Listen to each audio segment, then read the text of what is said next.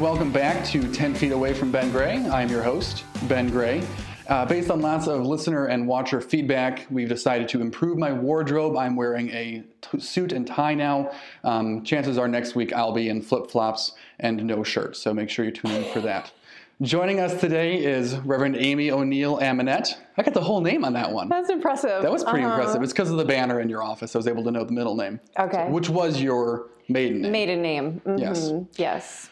So today we're still in James. We're jumping ahead a little bit, though. We are all the way in James chapter 2 now.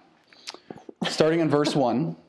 My brothers, as believers in our glorious Lord Jesus Christ, don't show favoritism. Suppose a man comes into your meeting wearing a gold ring and fine clothes, and a poor man in shabby clothes also comes in.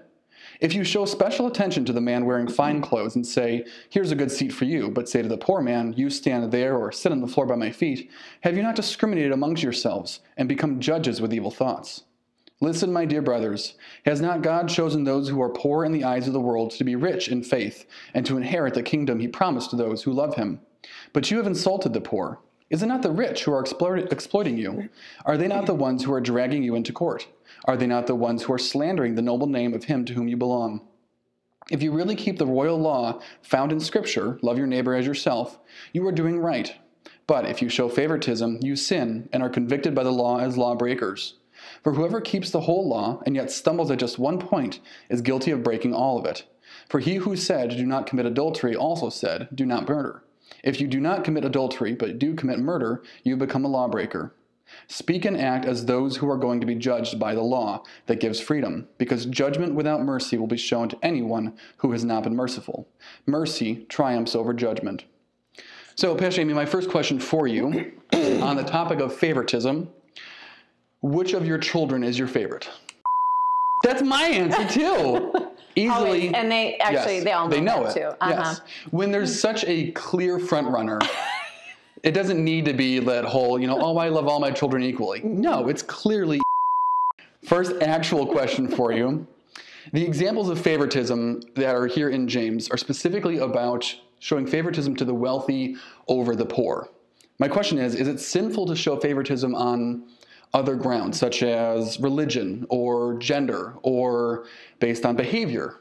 Is favoritism generally bad, or is it specifically related to wealth and being poor?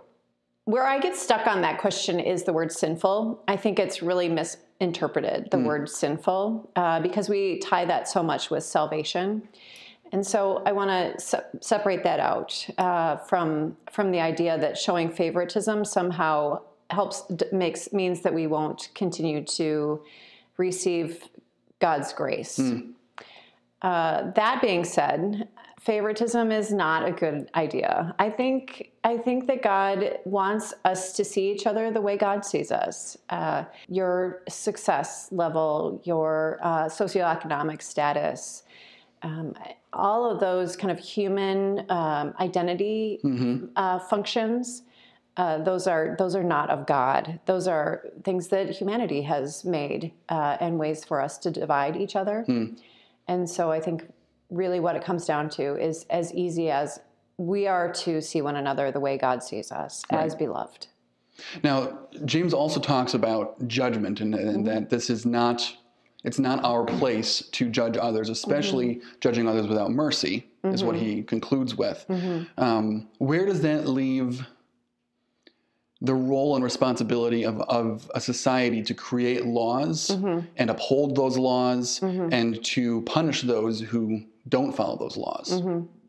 I think judgment and mercy are different than law. And I think that we have to go back to the original intention for law, and it's to be able to create good order within a human community. Luther talks about the law as, and this is my favorite illustration of the law, as similar to the curb on the side of a road. So if you're driving down a road and you start going off the path, or you start veering off the direction you're supposed to be going, right? Or maybe we would say going in a direction that you're called to go, and you start veering off and you hit the curb, and the curb pushes you back onto that path that you're supposed to be on. that's the law. It pushes you back onto kind of that right path that you're called to be on, or that we're supposed to be on even. I think we hear that word law and we think in the negative, but rather I think the intention of it is more positive than we always understand. And James says that specifically. He uses the phrase, the law that gives freedom. When I think of law, though, I think of restrictions, what I can and cannot do. Sure. More specifically, especially in Scripture, the things that I'm not allowed to do. I mean, the Ten Commandments are, you have things that are encouraging you to honor your father and mother, but there's also the restrictions. Don't murder, don't commit adultery, don't steal. But aren't you glad that people aren't supposed to murder you? Yes, absolutely. Yeah. Or steal from you. Or steal from me, exactly. Yeah. Or for my wife to commit adultery. Exactly. I'm grateful for laws. And like you smiled. Yes. You smiled when you heard that, right? Yes. I mean, I think that's a good thing. Yeah. The law is a good thing when we think about it in terms like that. And not so much just of our own self, but rather the fact that it keeps the entire society in order. Well, and I mean, I can see I'm very grateful that we don't face the same consequences as what are detailed in the Old Testament for violating the law. I'm not good at resting during the entire Sabbath. I'm really bad at it, in fact. Right. And if my punishment was death for not resting on the Sabbath, I would have died a long time ago. Right. So I'm very grateful that we don't. I'm very grateful that we do have that grace. And we see throughout, as you said, we see throughout all of God's salvation story, including the Old Testament, but again, go back providing that grace. Right. I mean, just again, go back to like, what is the point of resting on the Sabbath? Yeah. It's not just about like abiding by this law, but it's understanding where this law comes from and why it was written.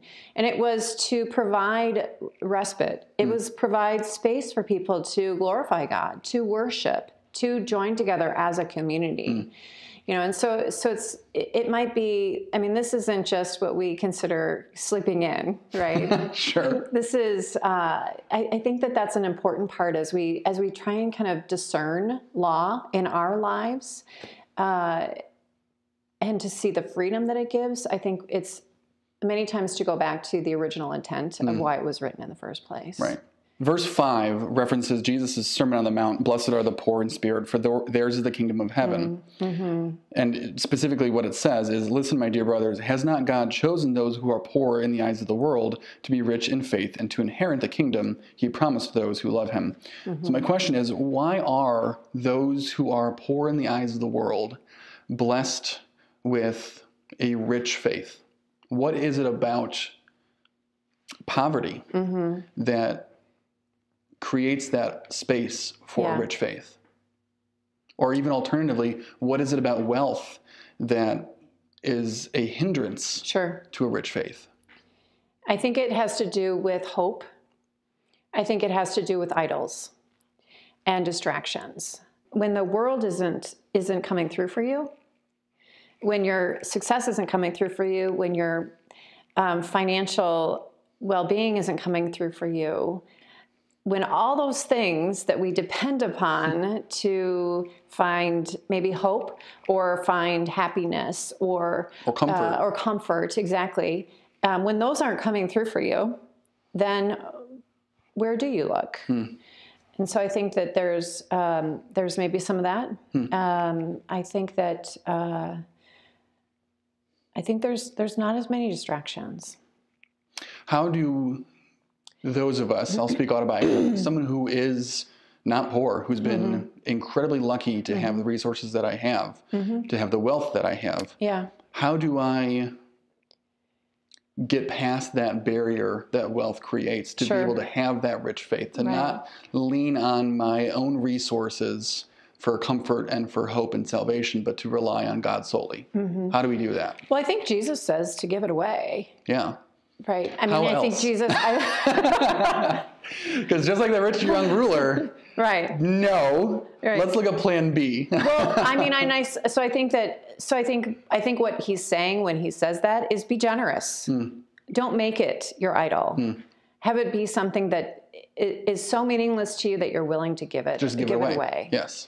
So I think it's about being generous. This has been another week of 10 Feet Away from Ben Gray. Thank you so much to Pastor Amy for joining us this week. Please join us next week, and don't forget to take a look at the questions included with this video for you to answer with yourself, with your family, with friends, with strangers. If you are interested in giving away all of your personal wealth and resources, you can go ahead and send it to Ben Gray at Holy Cross, 801 East Geneva Road in Wheaton, Illinois. Thank you again to Pastor Amy. Have a great week. Thank you for having me.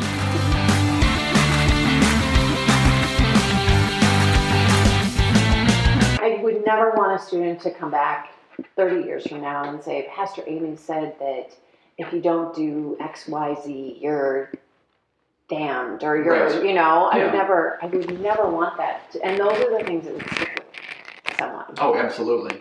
I think that's... And creates the situation where someone would walk away from the church. Yes, because what good does the church do for you? Yeah. Yes. Yeah, all it teaches you is that you're going to hell, and there's nothing you can do about it. Yeah. Whereas the alternative truth to me is that you're going to heaven, there's nothing you can do about it. Exactly, for sure.